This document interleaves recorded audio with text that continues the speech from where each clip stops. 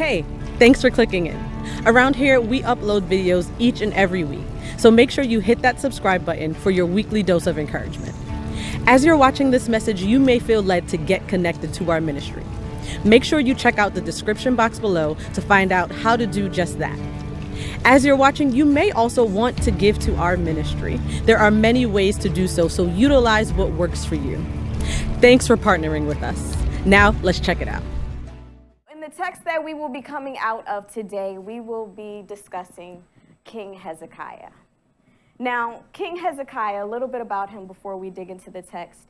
He knows all too well what it looks like to come from a family that's a little not right. His father was King Ahaz, and he was truly an evil king.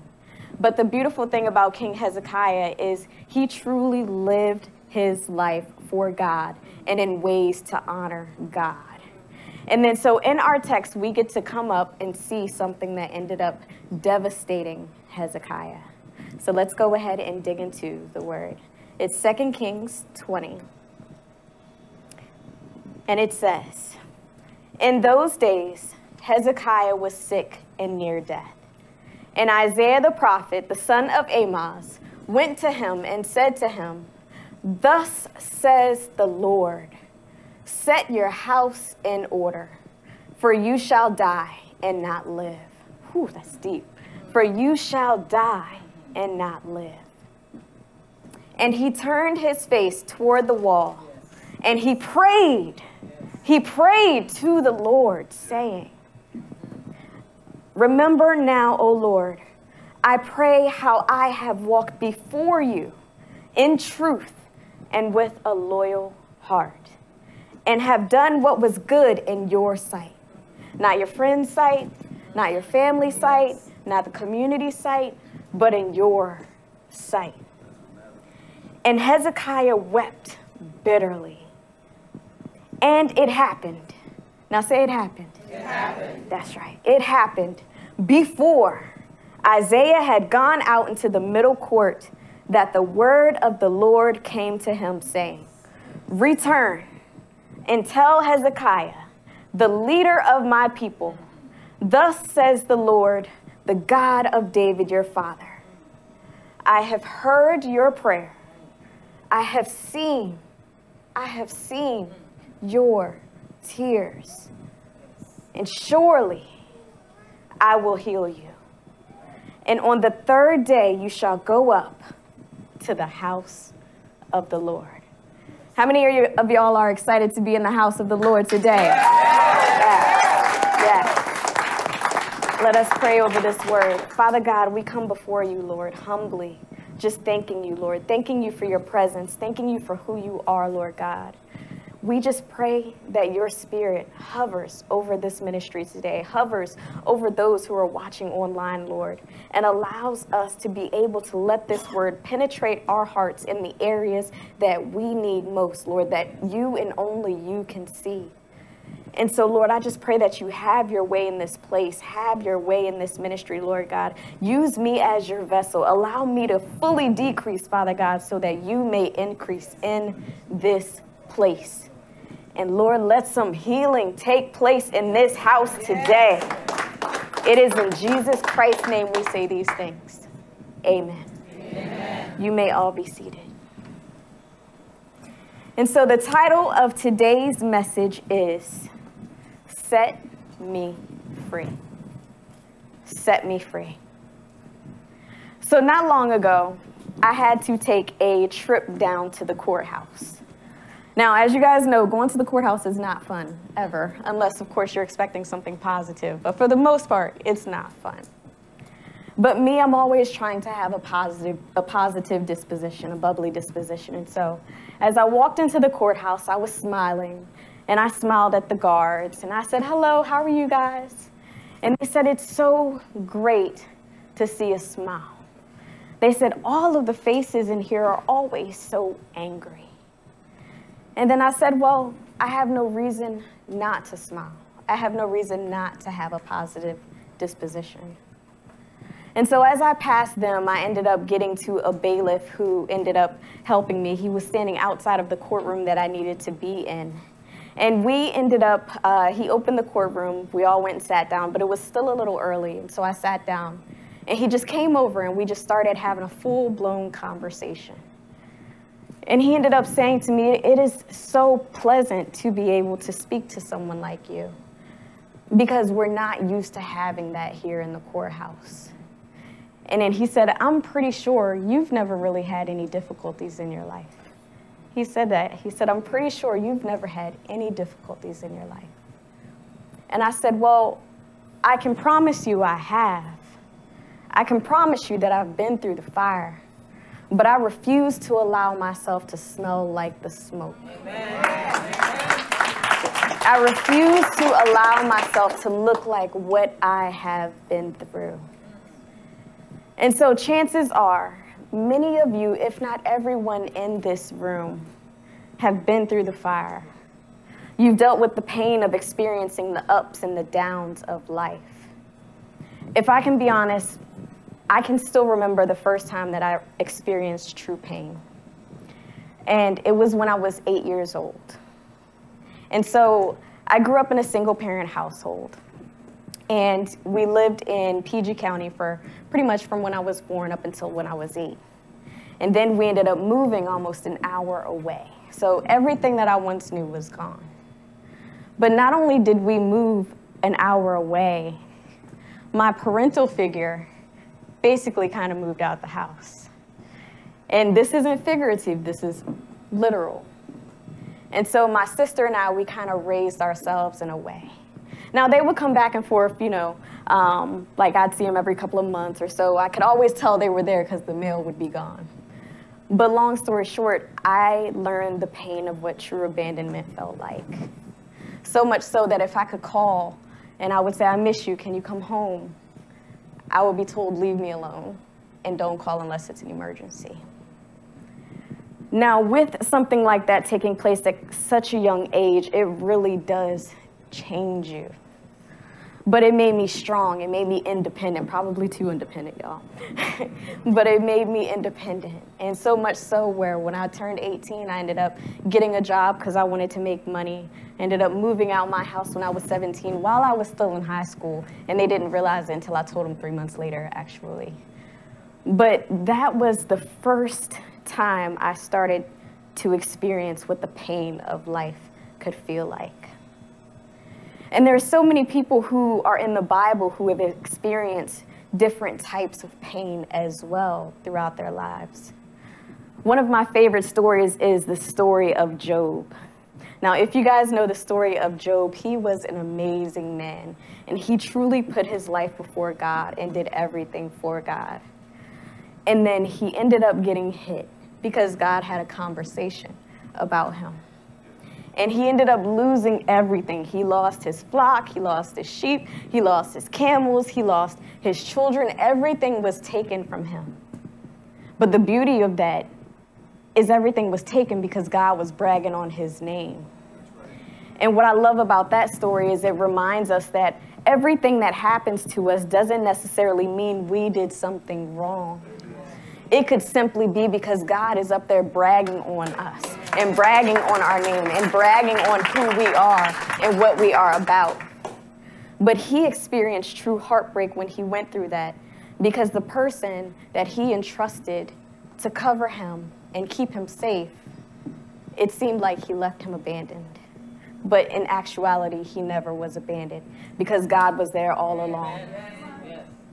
And so Job was one of the people who experienced true pain. And then there's also Hezekiah, who our message is about today.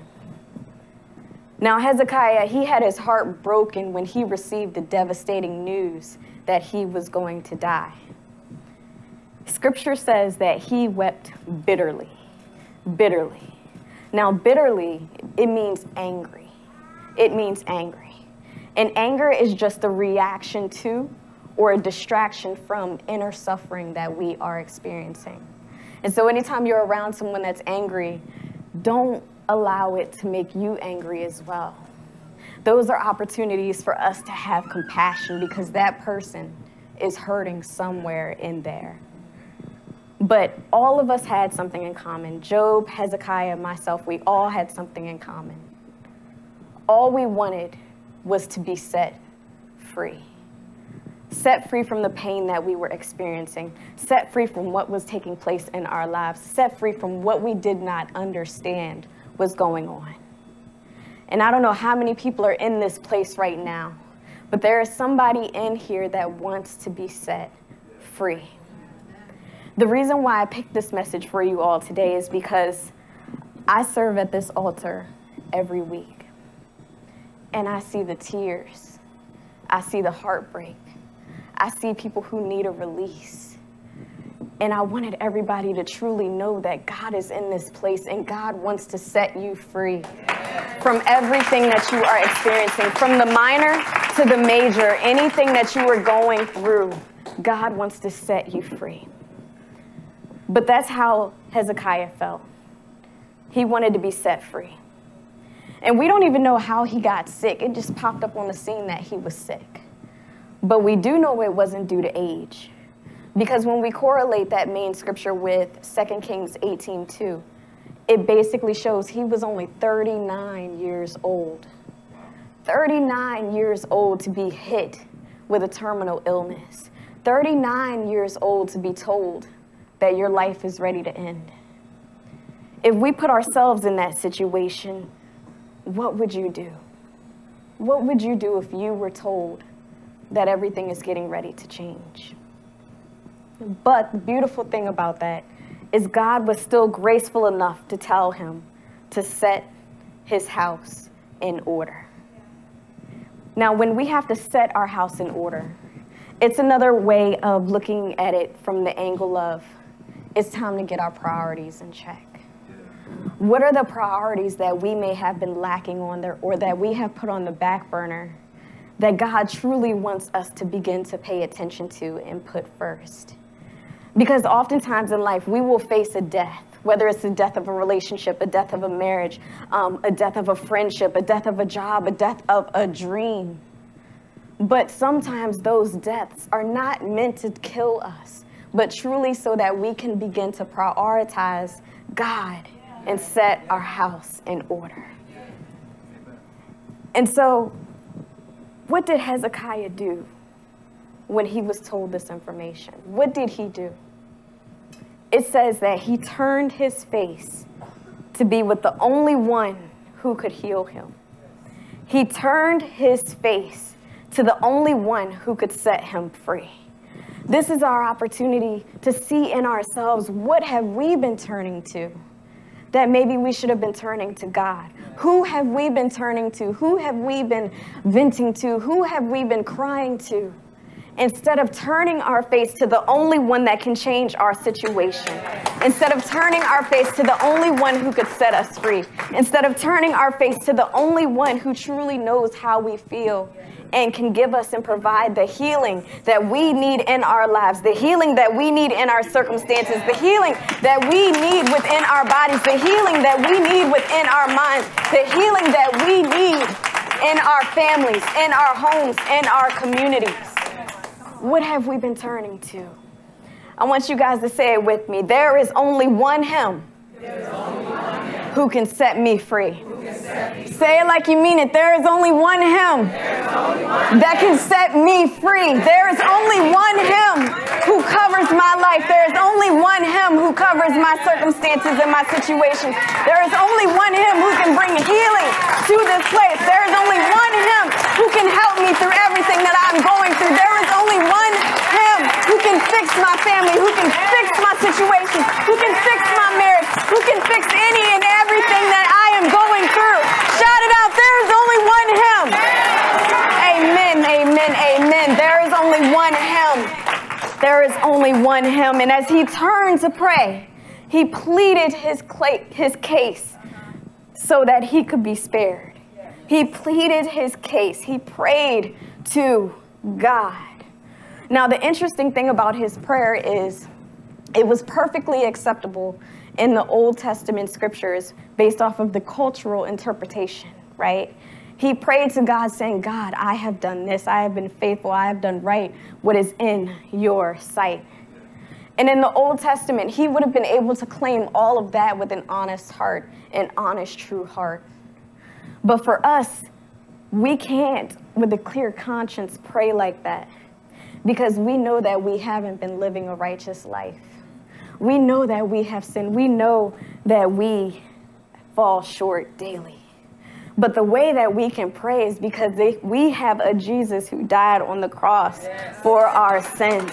And so when we come before God, we come before God based off of what Jesus has done for each and every one of us. And so after Hezekiah prayed, God spoke to Isaiah once more to tell Hezekiah 3 things. I have heard your prayer. I have heard your prayer. I have seen your tears. I have seen your tears. And surely, surely, I will heal you. God is saying that every time you get down on your knees, every time you are in that vehicle driving around for hours, every time you whisper even my name, daughter, son, I hear you. I can hear your prayers. I hear everything you say to me. I hear you when you cry out in the middle of the night. I hear you when you cry out for your family and for your friends and for your relationships and for your marriage and for your health. I hear you. And he said, and I've seen your tears. Those tear-stained pillows that so many of us have so many nights throughout the week. Those tears that drop to the concrete. Those tears that drop to the floors. Those tears that drop on someone's shoulder when you are crying to them as well. God is saying each and every one of those, I see it. I see it. But y'all come on, because then after that he says, but surely, surely, surely I will heal you. Surely you do not have to go through this alone. Surely I will cover you. Surely, because he is faithful.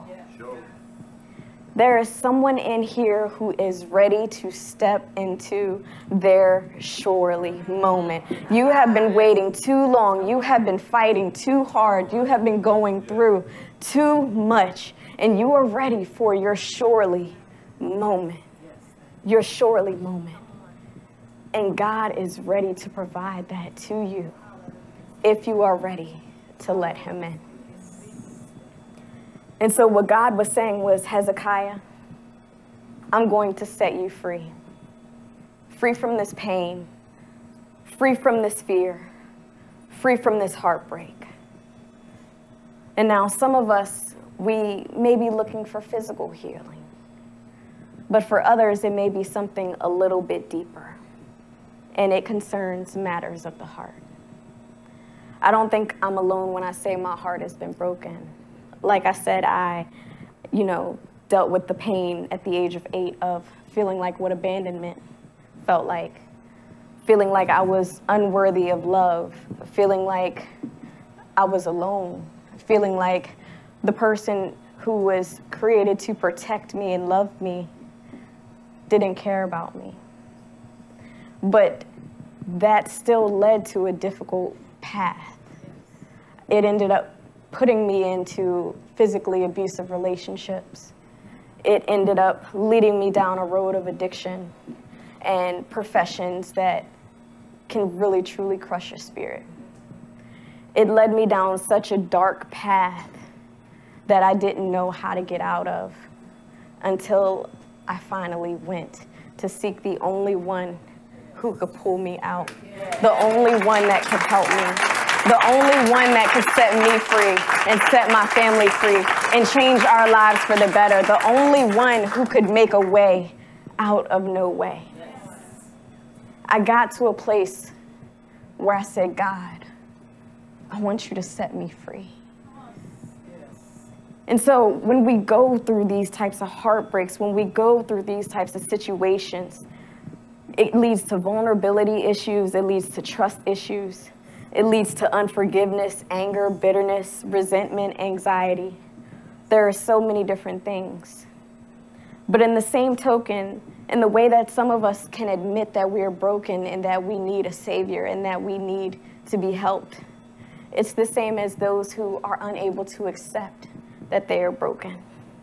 And whether that's due to shame, whether that's due to guilt, whether that's due to pride, sometimes it's not always as easy to admit that we are truly broken. And when we act like we don't need healing, that's not being healed. That's not putting ourselves in a place to be healed. We have to remember that a hard heart is not a healed heart. A hard heart is not a healed heart. And a hard heart can lead to being unmoved. It can lead to being unresponsive and unfeeling towards God's word, God's mercies, God's promises, and his blessings. And sometimes what happens is we condition ourselves to say, I'm good, to say, I don't need anything, I'm okay. But truly inside we are broken and we need God. But the only way that we can get the release that we need is to be vulnerable enough to say, God, I'm ready. God, I'm ready for my Shirley moment. God, I'm ready to be set free. There's a scripture with Matthew 13. It says, for the hearts of these people are hardened, and their ears cannot hear, and they have closed their eyes. So their eyes cannot see, and their ears cannot hear, and their hearts cannot understand. And they cannot turn to me and let me heal them. Wait a minute, so are you telling me that we actually have to let God heal us? We have to take a part in this and open ourselves to God, because truly he can heal us. We know that for a fact. He is God. But we have to do this thing together. We have to want it. We have to be open to it. And when he says, and so their eyes cannot see, that means when you have a hard heart, you're not able to receive the vision for your life. You're not able to receive where God is trying to take you, see what God wants you to see. And you cannot hear his word. You cannot hear what he is trying to get through you. And your heart can't understand.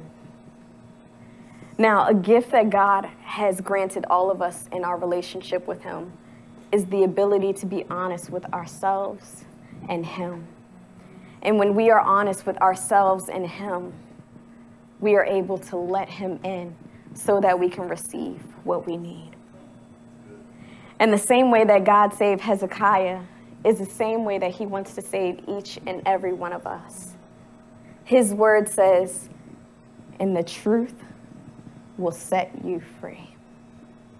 God wants to set us free from anything that is holding us back from the promises that he has, anything that is holding us back from the life that he has, anything that is holding us back from reaping what he has already placed in this earth for us to receive.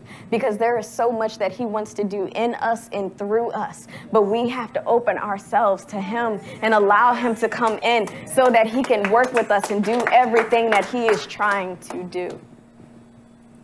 But the question is, do we really want it? Do we really want it? There's the story in John, and I love this story, and I've used it before, but it's the man at the healing waters. And Jesus walks up to him and he says, do you want to be made whole? Do you want to be made whole? Yes. And I remember the very first message I ever taught as a midweek, I used this story. Because the interesting thing about it is the man was right by the healing waters. But he told Jesus, well, every time I try to get up, someone gets in front of me. And plus, nobody is here to help me. But the thing is Jesus asked him that question, because I wondered, why would he ask him that if clearly he needed healing? Jesus asked him that because his actions were not aligning with what he was saying he wanted. His actions were not aligning with what he was saying he needed. He was giving excuses when God is saying, all you got to do is just walk towards it and get up. You've got to push them people to the side. Do what you need to do to go after the healing that I have for you. Does our lives reflect everything that we are asking God for? If we are saying we want to be set free, are we still going to the same places that once held us in bondage? Are we still doing the same things that once held us in bondage? Are we still talking to the same people that once held us in bondage? Does our life reflect that we are truly ready to be set free? And the healing that he wanted was right there, but he never moved towards it. I have a family member, and something very devastating happened to them in their late teens. And the thing is this was originally a person that I looked up to so much. Hair was always on fleek. Outfits were always looking great. They had great friends, everything. And you know, we've all had someone in our lives like that where you look at them, you say, yeah, I want to shoot towards that. But something happened to them in their late teens, and it changed the trajectory of the rest of their lives. And they were never, ever the same. They literally haven't been right since what took place. And sometimes if we hold on to the pain of what took place, if we hold on to the poison of what that moment did, we can never truly move forward, move towards what God is trying to do in our lives. How many of you guys have seen or experienced this? You haven't been right since the relationship ended. You haven't been right since the accident. You haven't been right since the diagnosis. You haven't been right since they said that to you or this to you. You haven't been right since this took place. Do we have a haven't been right situation? And have we allowed ourselves to stay stuck in it instead of move towards what God truly wants to do in our lives and through us? We have the ability to move towards our healing. And if we aren't careful, holding on to the pain that can hinder us from going can leave us stagnant in our healing process. Because you see, God never intends to hurt us. He never intends to hurt us.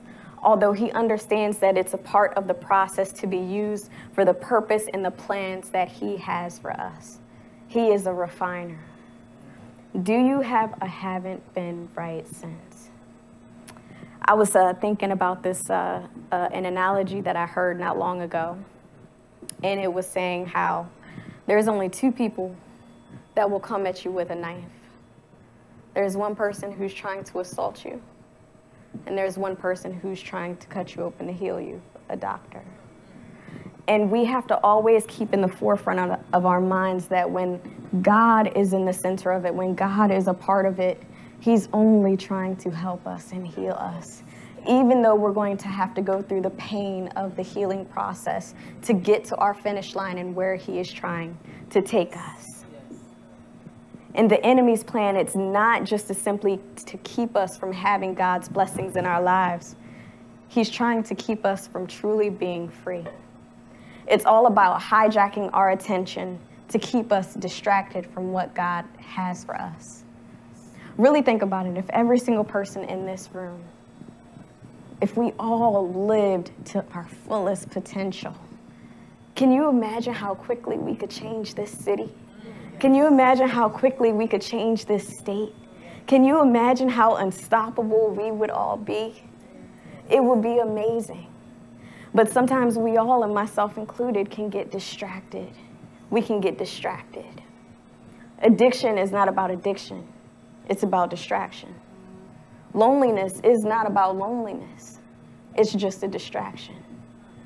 Think about it. If you ate a whole bunch of cupcakes, and then you were supposed to go out for a steak, you're not going to be hungry for the steak because you have allowed yourself to be filled up on things that are not going to help you, filled up on junk, filled up on things that are taking up nothing but space, and then you are unable to receive the fullness of what you are truly trying to receive and need to receive. When we do that, when we fill up on cupcakes, it keeps us from being filled up on God and God alone. And all it is just a distraction. A distraction what God is truly trying to provide for us to give us the substance that we need to continue to move forward in our lives. Satan wants to distract us from a love that has no bounds, from a healing that has no bounds, from a future that has no bounds, from opportunities that have no bounds. And we have the opportunity to make sure that that does not happen ever again. And we do this every time we take our burdens to the throne of God, and instead we grab a hold of the thoughts and the things planted by the enemy. Instead of taking hold of what the enemy is trying to do and what the enemy is trying to distract us with, if we take our pain, if we take our situations that we go through to the throne of God, we will truly receive what we need because we're giving it all to God. There's a scripture that I wanted to read. It's Hebrews 4:14, but I want to read the Message version because it's so plain. It says, "Now that we know what we have, Jesus, this great high priest with ready access to God, let's not let it slip through our fingers. We don't have a priest who is out of touch with our reality. He's been through weakness and testing, experienced it all, but sin. So let's walk right up to him and get what he is so ready to give. Take the mercy, accept the help. Take the mercy, accept the help. Open up and let God in. Open up and let God change your circumstances. Open up and let God change your life. Open up and show God that you trust him with every single thing that you are going through in this life. And you know he will make a way out of no way. And you know that he has plans and a purpose for your future and for your life. But we have to open up and allow God to come in. I dare you guys to praise him in this moment right now for a great God, for a God who will continue to be there through everything that we go through. Yes. Yes. Open up and let him in. Now, when we give it to God, when we take it to the throne of God and give it to God, it's truly allowing him to take over that process and allowing him to take over those situations and those circumstances. I remember when I first started hearing the term, give it to God, give it to God, give it to God. And then I went through many, many years, but I still always kind of wondered, if I could be honest, what that looked like. Because it's not some tangible thing that you're going to toss up. And then I hit a situation where I had to experience it for the first time. What happened was, this was during COVID, right in the beginning. And so, you know, it was when everything was locked down, okay? You couldn't go nowhere, couldn't do anything. And I had to prepare to teach a Bible study.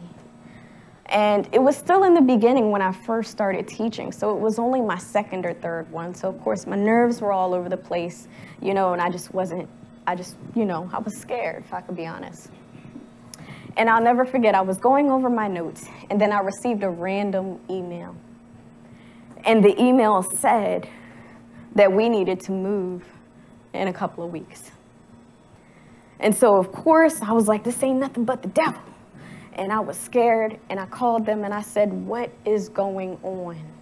What is going on? And they explained that the owner of the condo decided that she wanted to go ahead and offload the condo since it was a seller's market. And I said, but you're only giving me a couple weeks notice. You know, we need more time. I have a whole family. And she said, no, we sent you an email quite some time ago. And I said, no, I never received anything. And she said, well, let me look. And she pauses for a couple seconds and she said, oh, it's in my drafts. I didn't click send. And I was like, okay. And so I got off the phone with her and I lost it. I started crying because now I got to move me and my children last minute. Everything's closed. How are we going to find something? It was just a horrible situation. And on top of that, I was preparing to be on stage in 3 hours. And I just remember I said, no, I'm not doing this.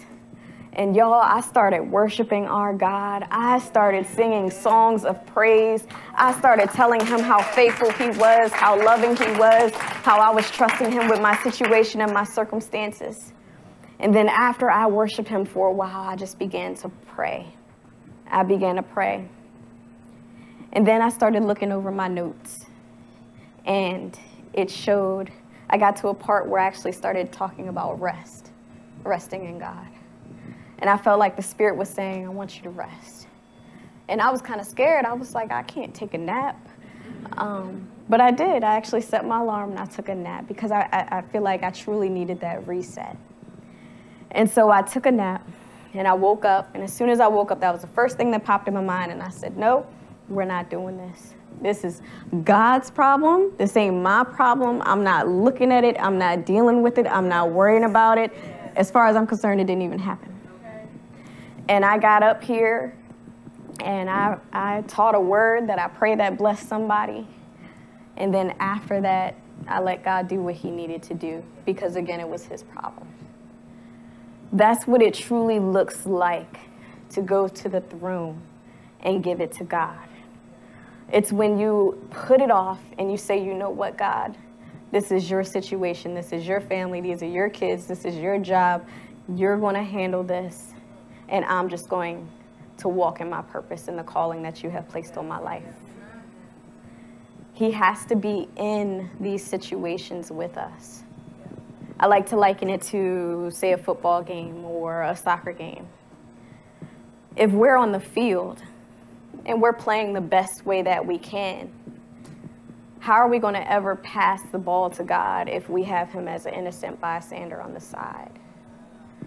We want to be able to keep him in the game of life with us at all times because we never know when something is going to go awry. We never know when the tides and the waves are going to shift. But if we keep him front and center in this game of life with us, we can always pass the ball to him and say, go ahead, you go ahead and win this game. Because I can promise you, he is a victorious God and he will do what he promises he will do. And so what does it look like to stay? What are some ways that God uses to truly heal us from our pain? I didn't want to open any wounds without actually giving steps and information on different things that we could do to be able to truly begin our healing processes. Well, one way that God uses to heal us is by our posture.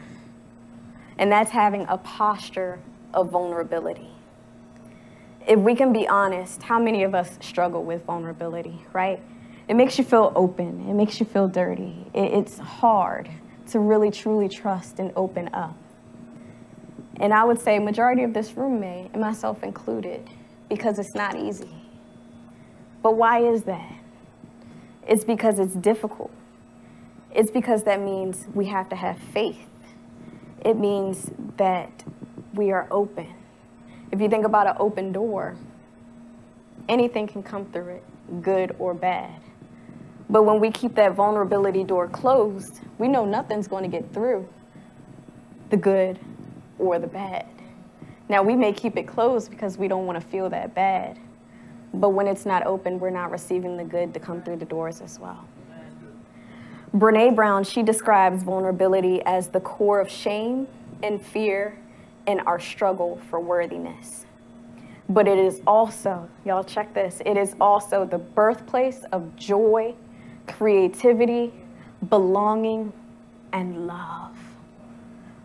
Our ability to admit to God that we are hurting and broken in the first place is what can lead to healing and the birthplace that Brené talks about. 1 Peter 5:6, it says this, therefore humble yourselves under the mighty hand of God, that he may exalt you in due time, casting all your care upon him, for he cares for you. Our due time is always up to God, but we still have to take part by casting all our care on him. And healing can't take place unless we are able to truly admit that we need that healing, that we need to feel God in those places. 2 Kings 25, our main verse, it says, I have heard your prayer. I have seen your tears. I have heard your prayer. I have seen your tears. All of the care that we are placing on God, God sees it all and he hears it all. So nothing ever lands on bad ground with God.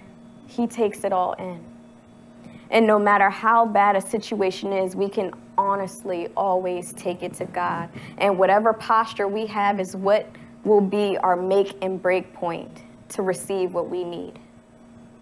But our posture, we want to make sure we're keeping it inclined. There's the scripture, Psalm 119, 112, and it says, I have inclined my heart to perform your statutes forever, to the very end. Now, to incline your heart must mean at some point it may have been declined.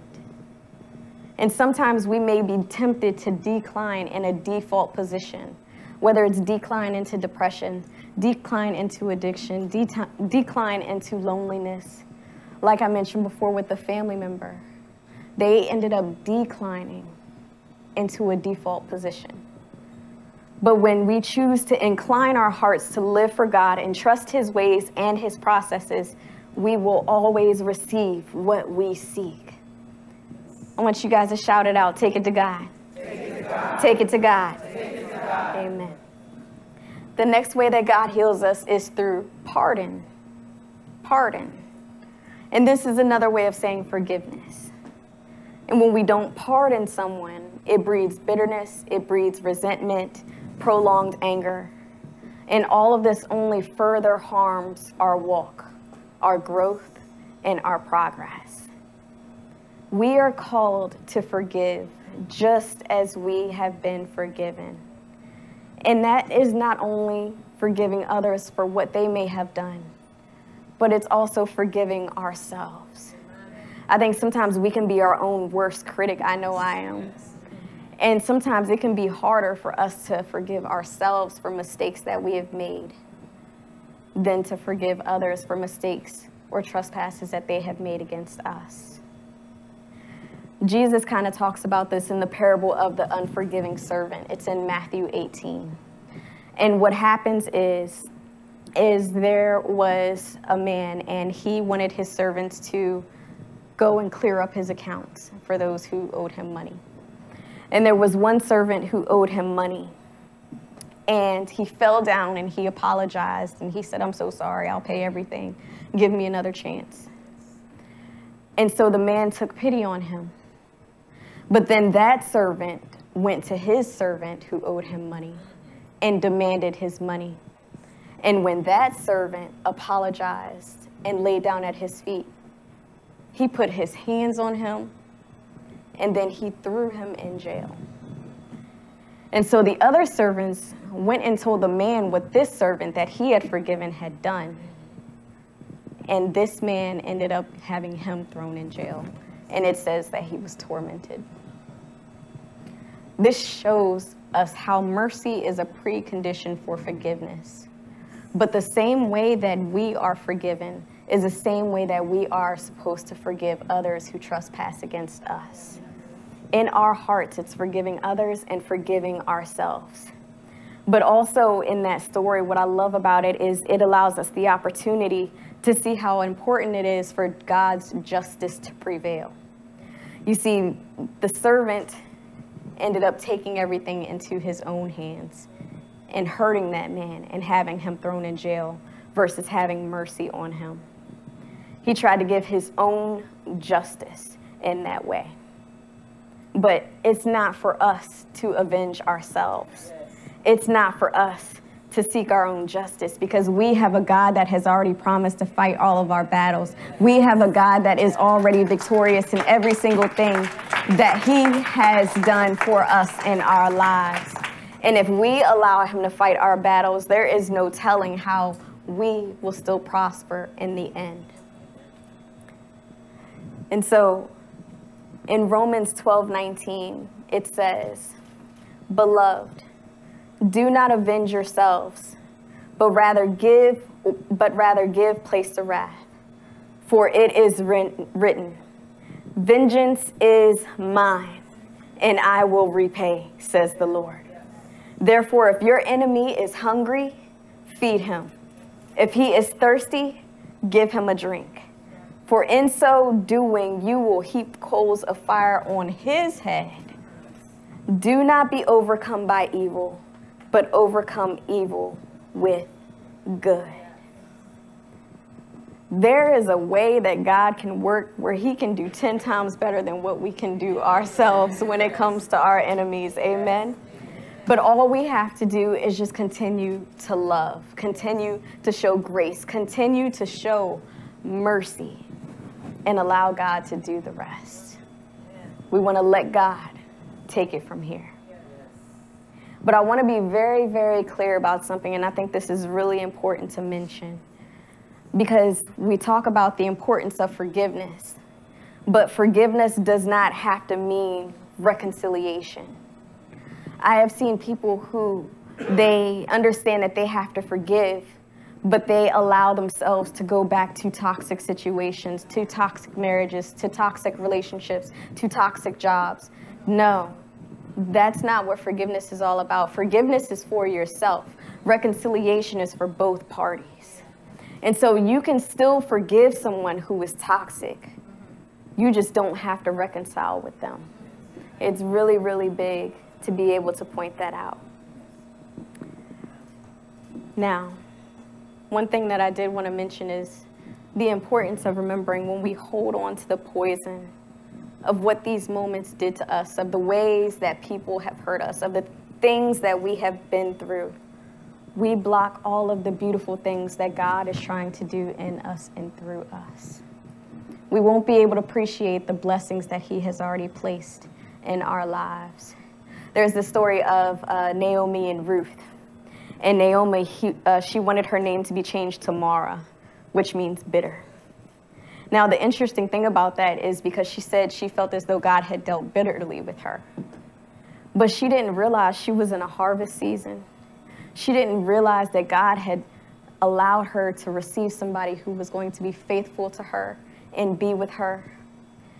And sometimes in our lives, we can look at the negative of what's taking place and everything that's falling down and not be able to see those little blessings along the way that God is showing us that he still is faithful and he is still there for us. And so we always want to look for the little blessings along the way.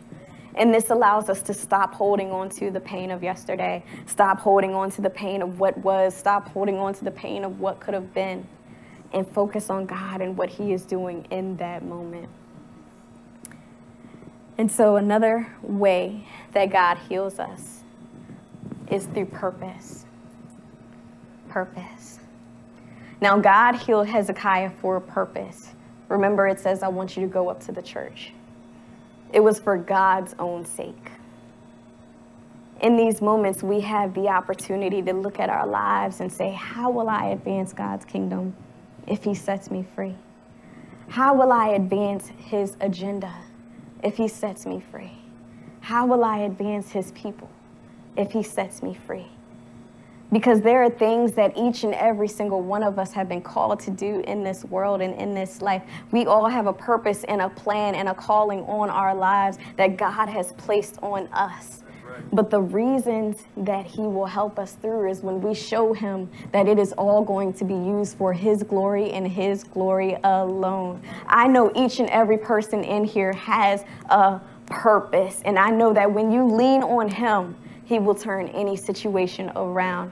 God can turn your brokenness into beauty. He can turn your pain into purpose. He can turn your fear into faith. He can turn your failure into fruit. God can change every single thing that you look at as a negative and make it so beautiful in a way that you can only give him glory for it.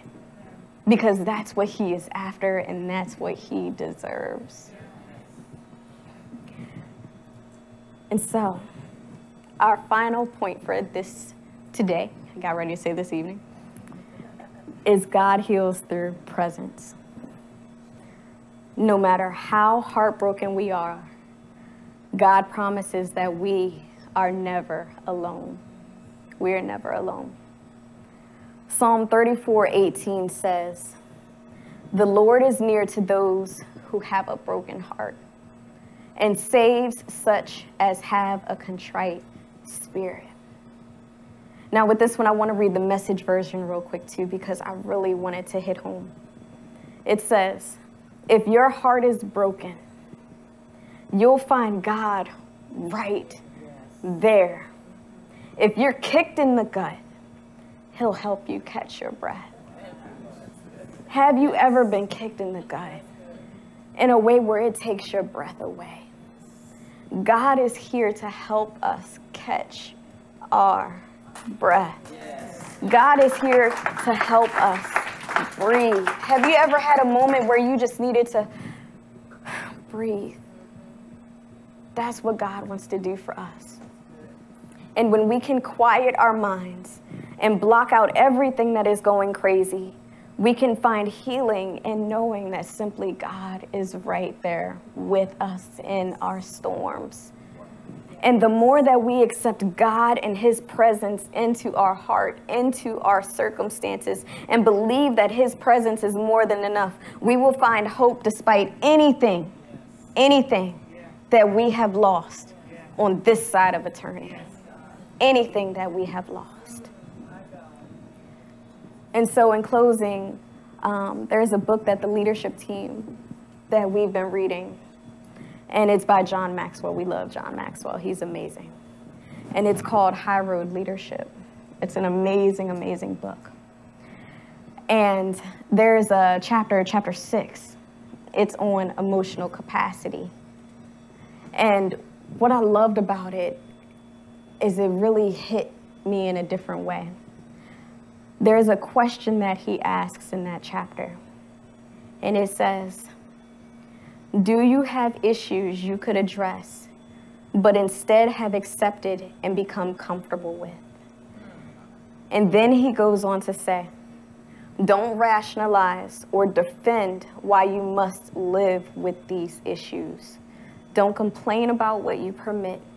Instead, do something about it. And y'all, that hit me. That hit me. And then lastly, he said, it is more effective to act your way into feeling than feel your way into action.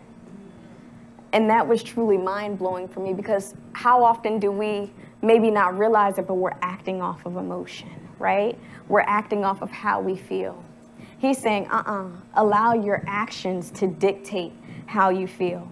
If you feel depressed, sing. If you feel sad, laugh. If you feel fear, plunge ahead. If you feel incompetent, remember past successes. Today, you can become the master of your emotions, because the key to dealing positively with negative emotions is to take action.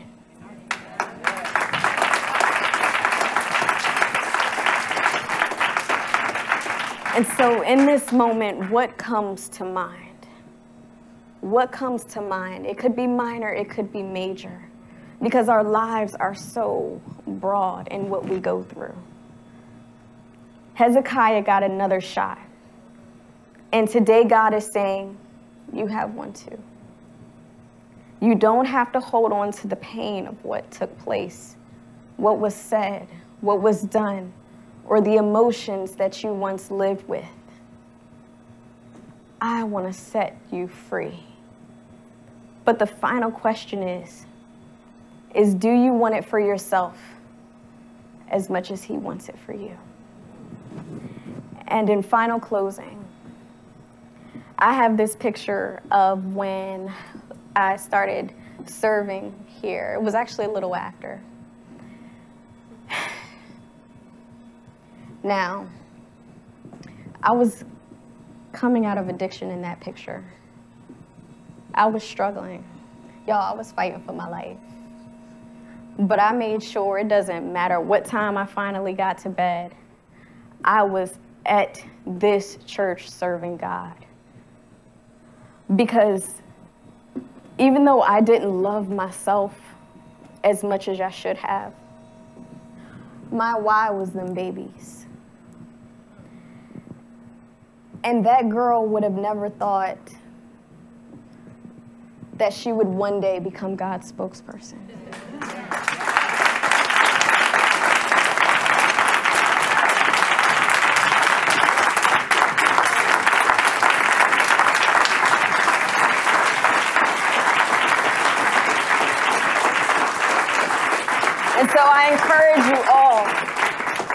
Don't allow anyone to tell you that you are not worthy, not even yourself.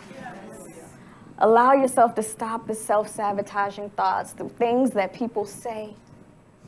Because you truly, truly, truly, really do have a purpose on this world and in this place. There is so much that God wants to do through each and every one of you. You are powerful. You are a force to be reckoned with. And God wants to use each and every one of you. But will you let him? Will you fight through the pains that you go through to become all that he has called you to be? Would you push away all of the naysayers, even your own thoughts, and as you as a naysayer, and say, God, I am yours. God, I am ready. God, I may not understand. God, I may be scared. God, I may be worried. God, I may not even fully grasp what you're trying to do. But whatever it is, I want you to use me. I want you to use my family. Them little babies right there are running that camera and another camera. Your growth is not just for you. Your growth is going to help generations know how powerful God is, know how wonderful God is, know how loving God is. But the question is, will you let him use you?